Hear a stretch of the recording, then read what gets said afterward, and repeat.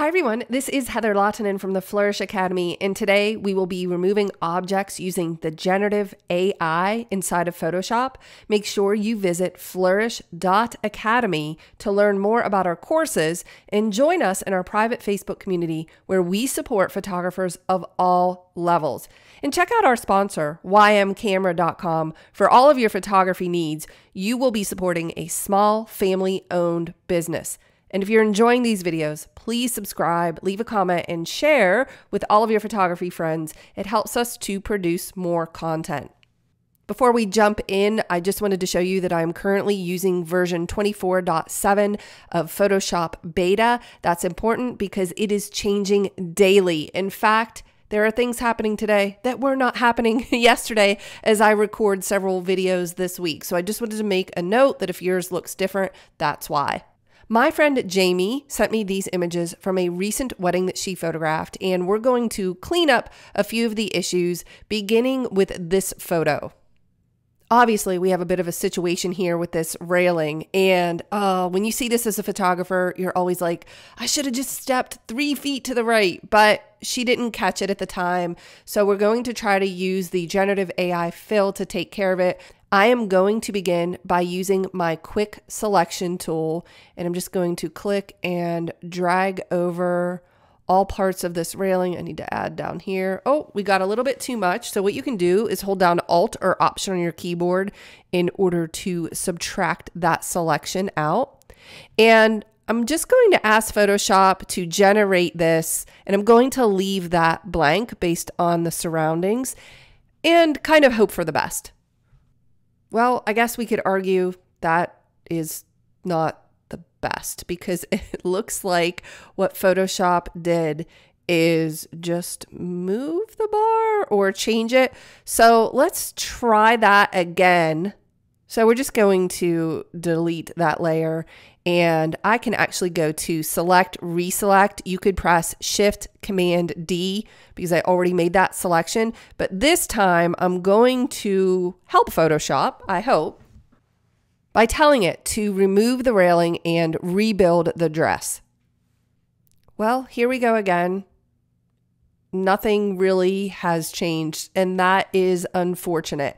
Why don't we try, and I'm not sure that this is going to work either, content aware fill. So I'm going to reselect that and go to the edit menu and select content aware fill and just see what happens. Let's say okay, Command or Control D in order to deselect. Well, that made it pretty crazy as well. And that's because this is a very challenging situation.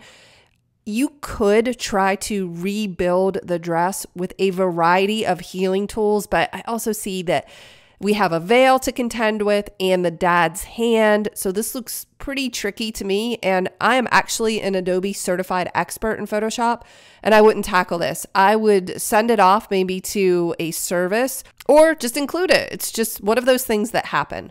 So let's move on to this photo, and I see multiple issues that we can tackle. There are people in the background. There is some type of rope or electrical wire on the tree. He's got a phone in his back pocket, and we have multiple signs. I think what I would probably do is crop this image from the left and just crop those people out. But I like to experiment with generative AI fill, so we're going to keep them there for now. Let's begin with this sign. I'm going to zoom in and reposition. I'm using the lasso tool. You can use whatever tool you would like to make this selection. I'm going to make it as quickly as possible just to see what happens. Generative fill. I'm not going to give it any information. I'm just going to see what happens. Okay, wow. That looks pretty good to me. I'm interested in these other variations. And just to make a note, you can access the variations with your properties panel by just clicking on these variations, or also using this floating bar. You can just click through, you see 1, 2, 3, and wow. Actually, I think I like version 1 or 2 the best. I think I'll stick with version 2. That looks pretty good.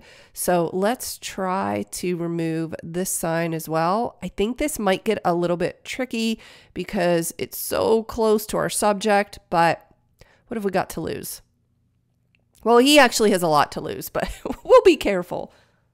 Okay, again, I'm actually really impressed by all of those versions, especially it's so interesting that it retained some light, some highlight on that one piece of shrubbery, and it changed the bench.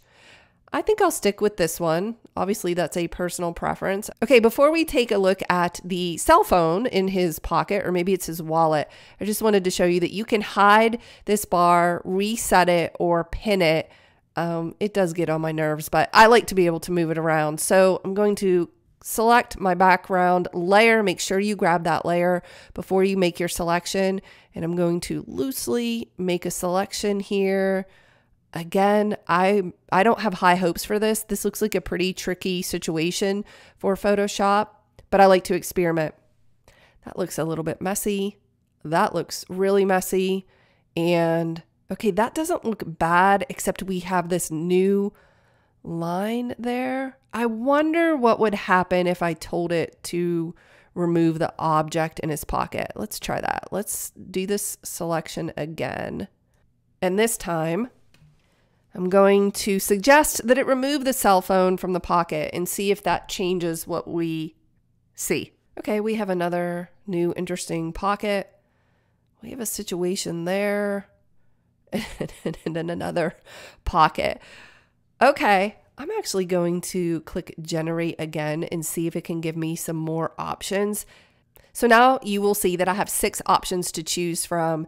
And I think that what will happen in this situation is I'll use the best version and then clean it up manually with one of the healing tools, maybe this version, and then I would just have to remove that line. But it actually did a pretty decent job, considering the wrinkles and the shadows can get somewhat complex.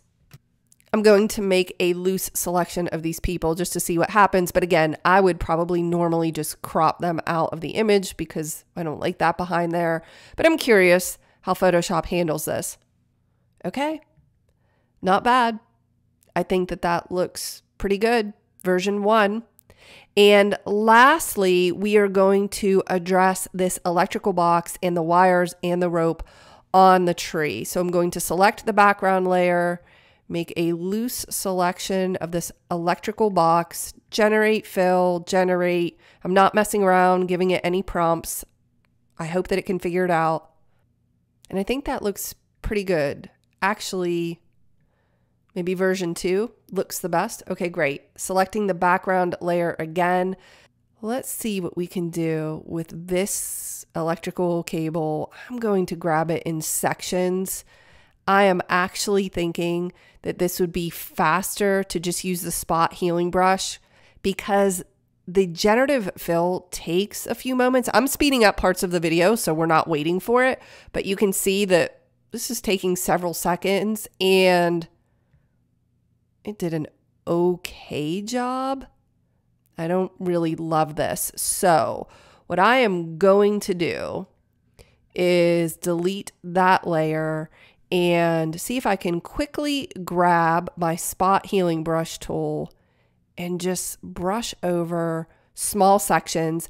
I think where people get tripped up on this is they try to do it all at once, and you can see I'm just brushing over small sections.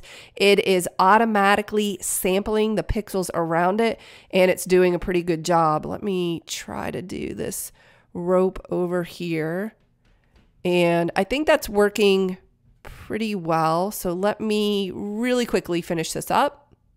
I was actually able to accomplish that really quickly using the spot healing brush. I wouldn't recommend using generative fill for everything. Again, it's sometimes wacky and slow and unpredictable, and you have to have a pretty good working knowledge of the healing tools anyway.